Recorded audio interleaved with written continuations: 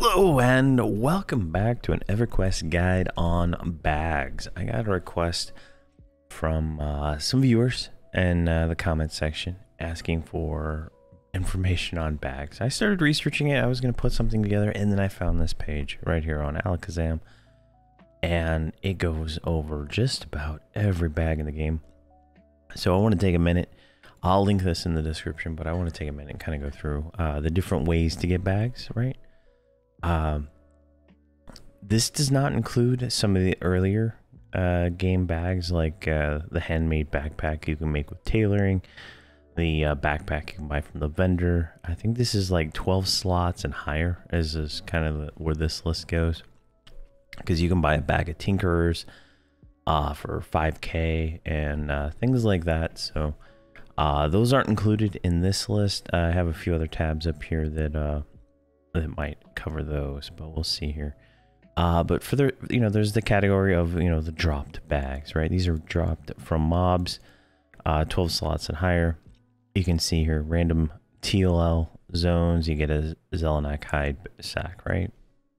And that's kind of consistent through like all the expansions. There's always a drop bag, or in the case of Reign of Fear, there's 4, 1 per zone. So they're rare. I've gotten a few here and there, but I wouldn't be like, I'm gonna go get the Fey bag of carrying, because your chance of getting it is very low. You could probably buy it from a player or whatnot, but that's kind of thing. And you can see that the highest drop bag goes up to 40 slots. And then there's crafted. These are obviously higher than 12 slots. Starting all the way back at Gates of Discord, you can craft a 14 slot bag all the way up to a 20 slot bag in Call of the Forsaken. And it's not hard to make, right? Like I have so many of these materials, I can make these for days, because that's how easy those materials are to get. So it just requires probably 300 plus tailoring.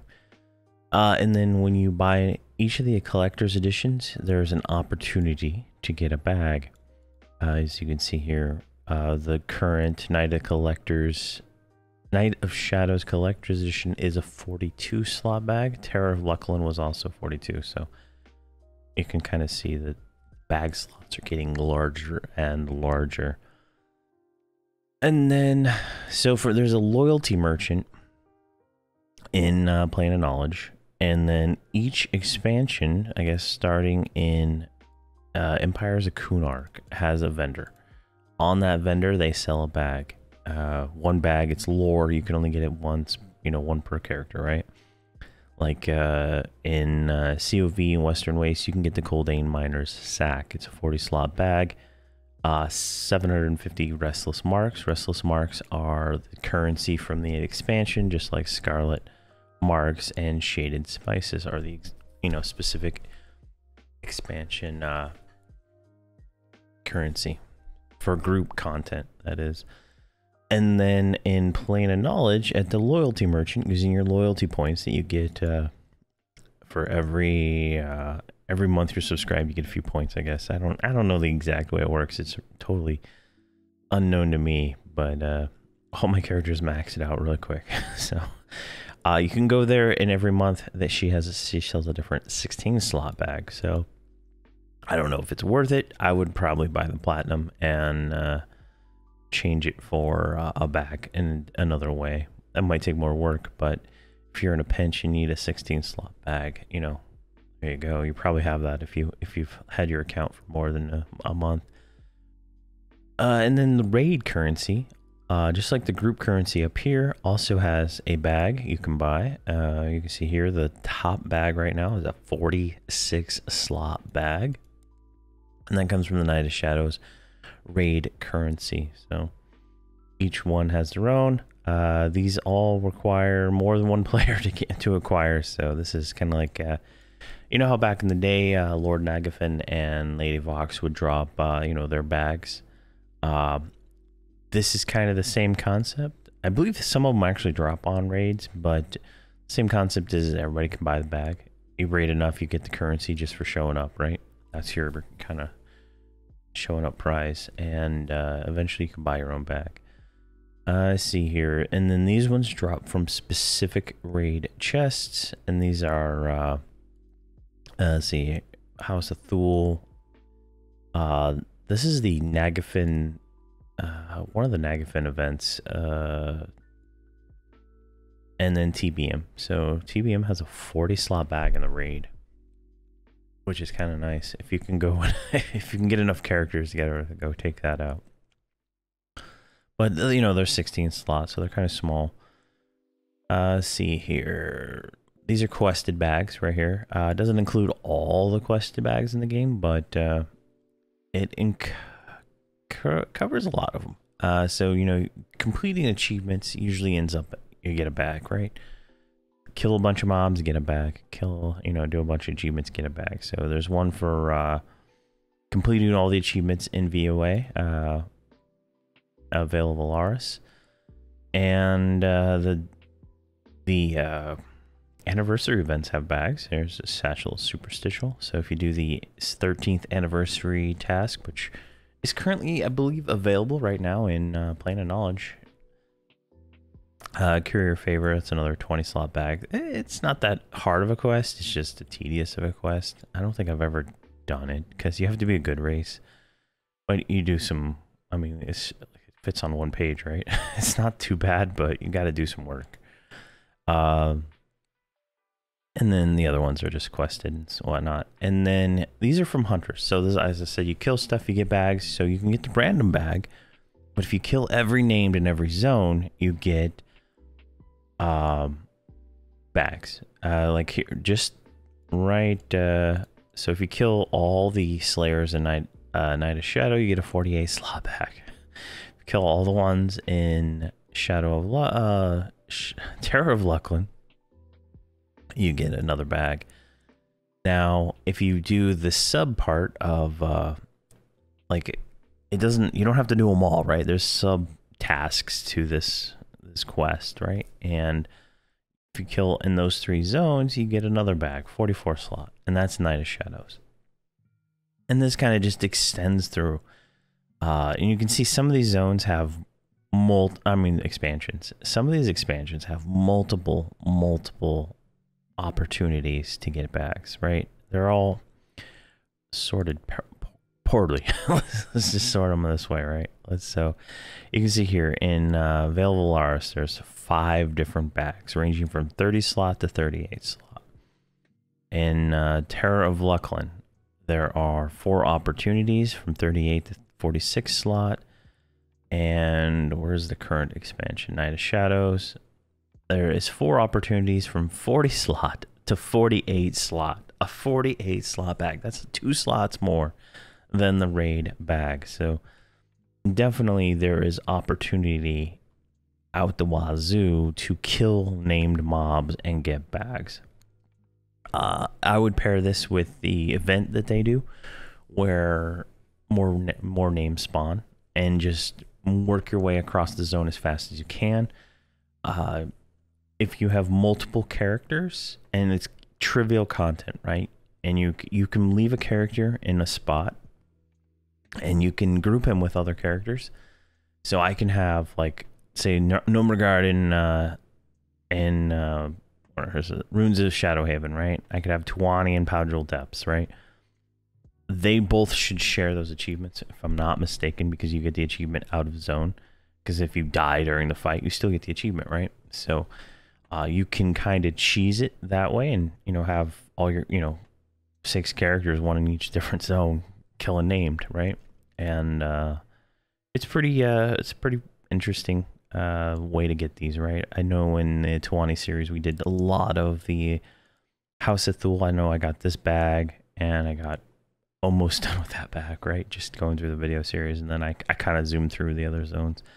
But it's definitely worth it if you want to spend that extra time in these older zones to get the all the hunter achievements. And then they have scavenger achievement. So these are the shiny collectibles. Like every video I see a shiny, I go pick it up, right? And that there's a reason for that, right? It all ends up with a bag. You get all the ones in COV, you get a bag, right? Like all the way back to Call of Forsaken, it looks like. Yeah. Might have skipped a few. It skips the Kunark ones, it looks like. Unless that's the Kunark one, I just can't understand the name. TDS, I don't know what. The Darkened Sea, yeah. That's probably wrong then, because that should be Empires of Kunark, and that should be Broken Mirror, and that should be Darkened Sea. So there's a typo right there. That's why. But yeah, it's simple. You know, go in here, collect all those things. Like, let's look at the Night Seeker achievement real quick. It's not terribly difficult. You can probably do it. You know, you can do it these really easy as a rogue for sure, because a rogue isn't seen by anything. I clicked the wrong one. Podrels to Charlevoix. There we go. And so there's, you know, you break these all down, right, into the whatever, and you just go collect 8 pages per, and you get 18 AAs. Like for each of these collection events you finish, you get 18 AAs, right? So it's definitely worth your time to collect all the collectibles and all the expansions and get those free bags. I mean, a 44 slot bag for doing all the ones in Knights of Shadow. That's crazy, crazy. Let's see here. These are sold on the marketplace. Once a year they do an event that lowers the price of these. Like, so this is it's 1,000, it's like 500. So they lower the price significantly on these at some point in time, and you can get multiple of them. And I believe most of these bags are heirloom and no trade on normal servers. On Verona Vi, they're all tradable. So keep that in mind. Except for the marketplace ones, those are always no trade, no matter what. But there's different options here. Like, I mean, that's, you know, a lot for bags, right? 66 bucks, or whatever that equates to. But, you know, there's different options, and every TLP has 2 bags that come out. The like the current one is the Trying Toxicologist bundle, which includes a Trying Trunk, and then there's the Vexing Vermin bundle, which includes a Vexing Vase and some, you know, other things like experience potions, res tokens, buff potions. And then you can buy a pack that has them both in it. So this Roguish Rapscallion pack contains the... Okay, so I'm not confused. What they're doing, the bags right here, like this is the old one, this is the current one. So every TLP they have a bag, like, so you can kind of see it here. So it's, you know, 20 bucks and 34 bucks. $34 includes this one here. And so it's like both of these for 34 or just this one for 20. And you can buy this one here twice. So if you have like multiple characters on the same account that want extra bags, you can buy this one and get those 2 40 slot bags, and then buy another one. It's lore, but you can still buy it again if you want to. And then the roguish ones were the last, the Mischief TLP launch. And then there was bags before that for each of the different expansions. Sorry, I got confused. And then the House of Thule Collector's Edition. I highly recommend this if you're looking to spend money on the game right here.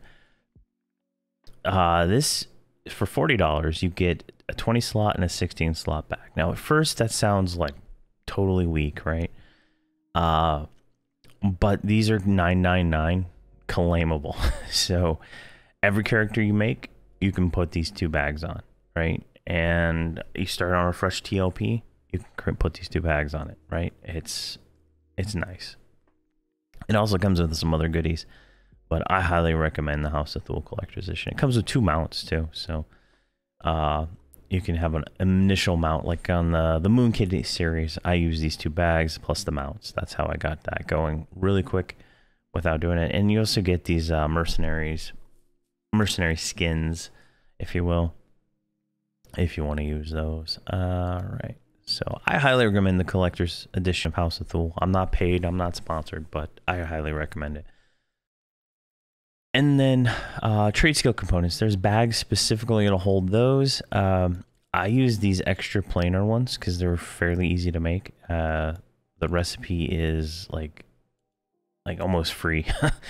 Extra planar silk, fantastic animal pelt, reinforced filament. So like 2 of the items are bought from a vendor, and fantastic animal pelt can come from the overseer stuff, and extra planar silks. They drop quite a bit in the House of Thule and Vale of Alaris zones. So while you're going through there, you should get a bunch of them. I have like a stack of them on Nomergard, just from like all the characters I've played through.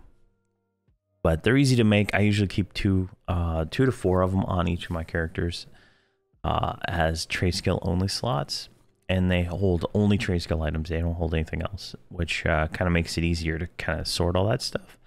And now you can take those bags and you can, if you have the trade skill depot from Night of Shadows, you can take your bag and put it in the trade skill depot, and it'll take all the items out of the bag and put them in the trade skill depot. It's the sweetest thing in the world. Someone left a comment on that after my trade skill depot video, but it makes it easier to put those items and sort them out of your bag really quick.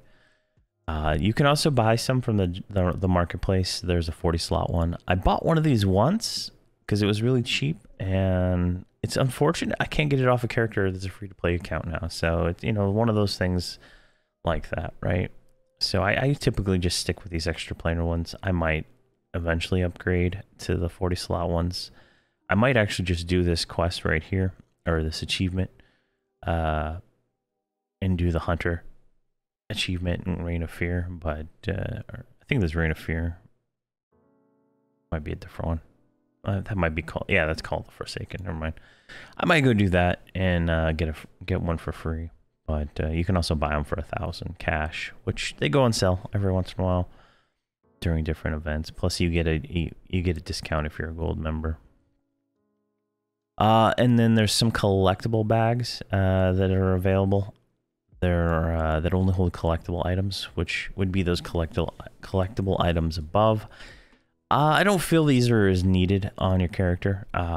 Maybe in your bank if you wanted to, but with the Trade Skill Depot now and the other Dragon Horde, I don't feel this is as necessary bag-wise, and it can kind of make sense because they haven't really updated it since the these, you know, older quests and stuff. But you can buy one in the marketplace. You can quest one from the Reign of Fear.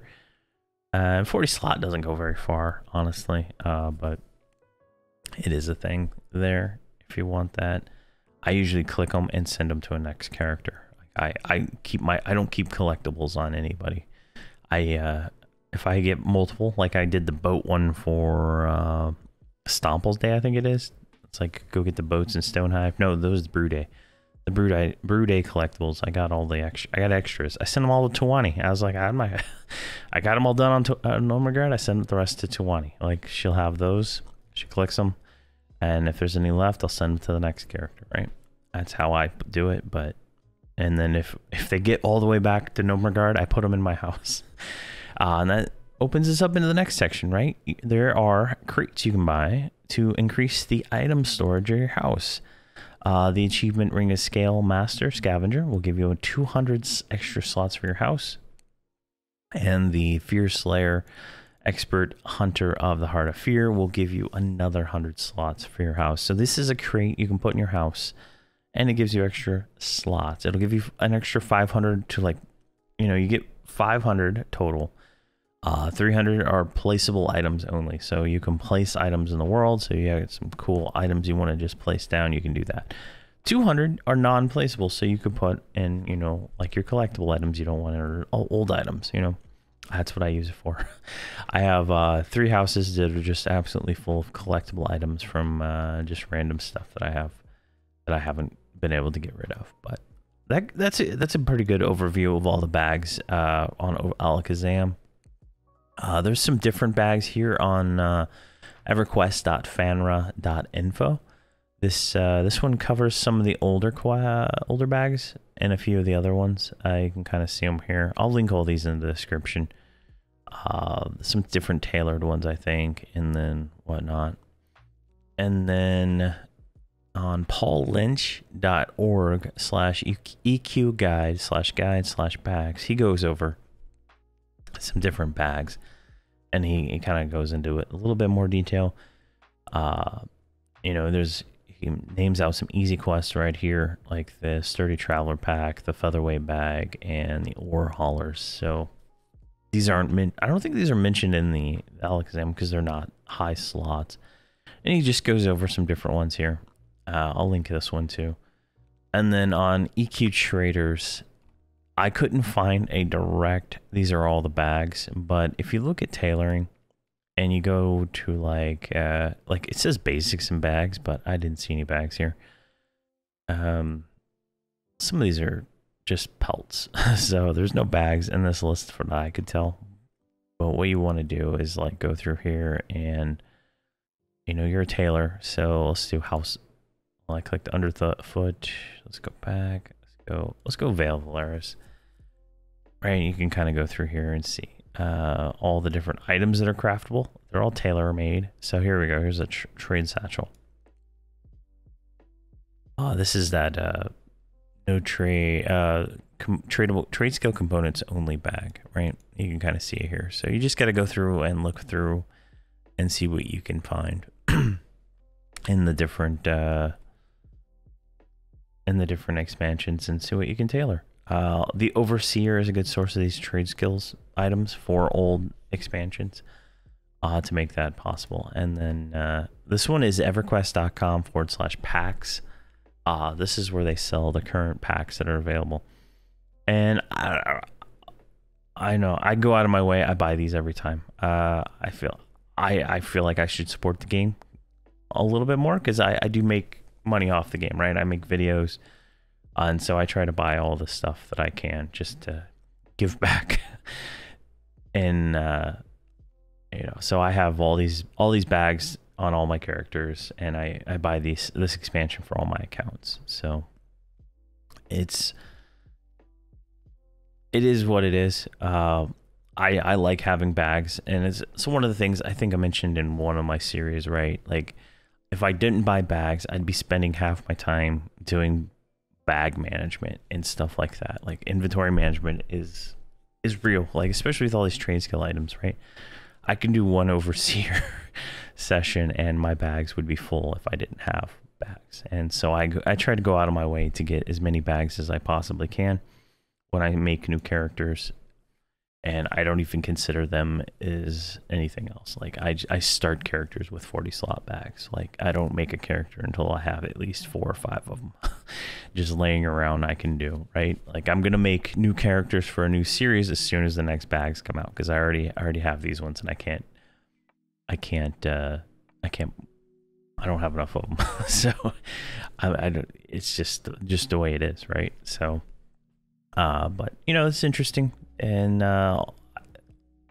know, this question comes up a lot. You know, what are all the bags? And this is the most comprehensive list I've seen. It is missing some older stuff. Maybe they're not craftable anymore, but I know halflings could craft 10 slot, 100% weight reduction bags, and Nagafin and Vox both drop bags. So do all the Kunark dragons. So there's things in here that aren't listed, but I think this had a cutoff at like 12 slots. So there's some like 10 slot bags you can get your hands on early on in the game. But if there's any more questions related to that, I mean, so wait, hold on. You can get these like deluxe toolkits. I did see that here as like your entry starter bag. This is something that gets recommended to me because I always use the 8 slot backpacks. You can use like deluxe toolboxes. They're 10 slot bags that hold giant capacity. You can buy those and Plane of Knowledge and Crescent Reach and have bags immediately if you want. But I don't buy these because I usually make gnomes and it pops up the trade skill dialogue and stuff like that. So it's a little annoying. You get like sewing kits, I think, too. But I don't know.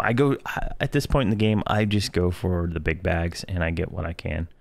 Like I have like 20,000 of these tokens for COV and like another 20,000 for TOV, right? So I can go buy 2 of those bags for every single one of my characters. Like I'm at a different level than some people, so it's my experience and what I do is different. than other people. So if you're starting out fresh, they're only like 1 platinum each, but the deluxe toolbox is good. I don't really like the mixing bowl, but it works too. I usually just go for the generic 8-slot bags from the Bag Merchant in Crescent Reach. You can also craft 10-slot handmade backpacks, which aren't listed on here, from one high-quality bear pelt and I think something else. It's really easy to make, and it's really low, like a sub 100 tailoring required on that.